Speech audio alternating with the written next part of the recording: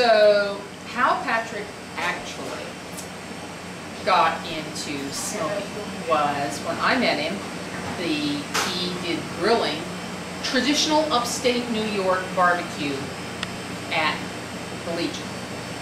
And they would go up there and they would have these big grills and they would put on, you know, all these chicken halves, and there was smoke and it was 500 degrees and they'd pop it. And I kept tasting, oh, I'm going to go to barbecue, and it's like, that's not barbecue. Oh, yeah. No, it's not. And then he'd go home to my part of the country, down in southern Kansas and down the Oklahoma border area, and he'd eat all this barbecue and he'd say, well, you know, they don't do this in upstate New York. And I said, yeah, it's because they don't do barbecue. Well, I finally talked him into 1 year, instead of just getting on I-70 and putting it down home. I said, let's go down the East Coast, all the way to Florida. And then we'll go from Florida, we'll go all, follow the Gulf Coast along, go through Louisiana, and then up to Kansas that way. And we'll stop and we'll eat barbecue all along the way. And we did. We took almost 2 weeks, and we stopped at every little dumpy, divey place, preferably where it had kind of a rundown garage-looking thing with his little homemade smoker out there, and had sides and pie in the cooler out on the thing. And then I took him to, I'd already looked up the place on the internet, and I took him to Old Hickory Smokers in Cape Girardeau, Missouri, and said, you know, if you did barbecue, right barbecue, wood smoke barbecue, you could have one of these luscious, beautiful barbecues on an 18-foot trailer. But you got to do real barbecue to get that. And that convinced him. I said, you can have the best barbecue in the neighborhood. Everybody will, all the guys will be envious. Yeah, that's a good idea.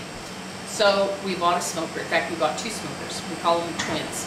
And we came back and we started smoking. And it was a tough learning curve for him because he didn't want to listen to what I was telling him how to do it. And so then we'd go home, and he talked to the uncles and my father, and well, actually my father was gone by then. He talked to my uncles, and they'd say, well, you know, you got to do this, that, and the other. You're not doing it right. Okay. So it was about a 1.5 year, 2-year learning curve. And finally, he was getting the hang of it. And then once he really realized how you had to do it, then he got good at it. And then he kept getting better and better. And so I made up rubs for him and sauces. What I like, all the food here in the restaurant is what I like. Sorry, my restaurant, I get to choose. So,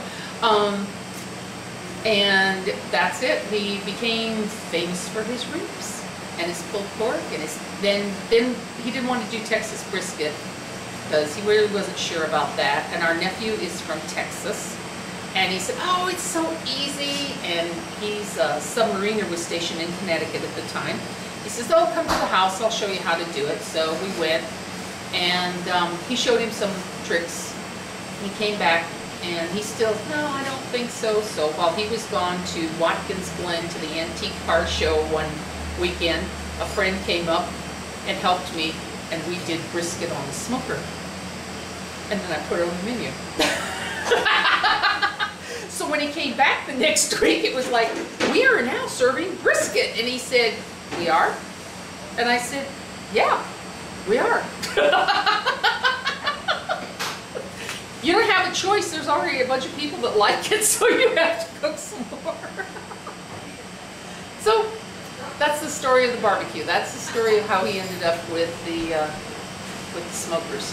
And now he's getting really, really good at it.